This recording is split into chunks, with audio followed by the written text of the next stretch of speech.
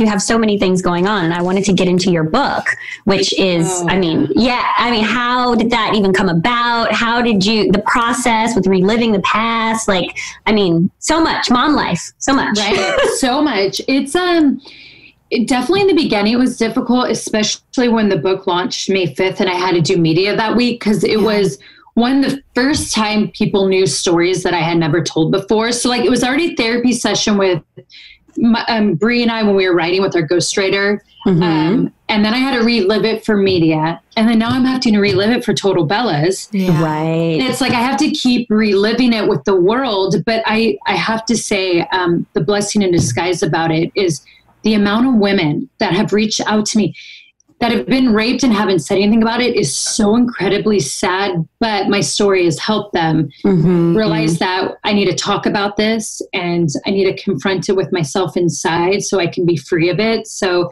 that's been the blessing, but it is scary to write a memoir, you know? I mean, as a realtor, and you guys know, you guys are the same. We put our hearts out there. Yeah. I didn't realize writing a book is like even more. Like I'm fully just cut open. Here you go. Right. Nothing else is in the closet. That's it. When does it feel more like a relief? After writing it or after knowing that it's out there, like the day it's pushed?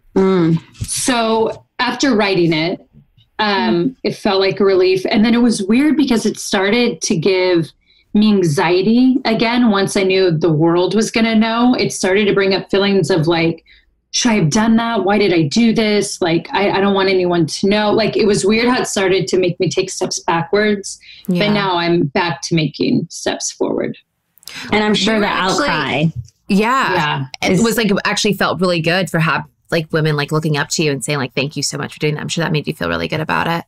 Oh my gosh, so amazing. And I just can't believe all the stories. It's crazy. We were actually just talking about anxiety and how we're dealing with it, just because Joe's back in lockdown for the second time. And we might be here pretty soon here in LA. Like, and you were just talking about anxiety. Like, how do you cope with anxiety? Is it working out? Like, or what have you done in the past? Yeah. So workout used to be a big thing for me, and I can't wait to get back into that. Because I feel like sweating it is crazy, the release it gives you.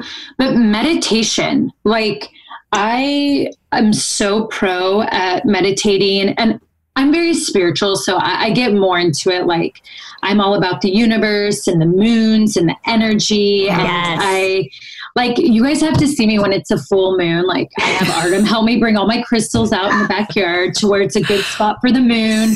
And I get my sage and I have him walk around with me and I tell him like, think thoughts, manifest and be free. Same. You're speaking life to me right now. Yes. But doesn't it help so much? And like all the hymns, I need that in my life.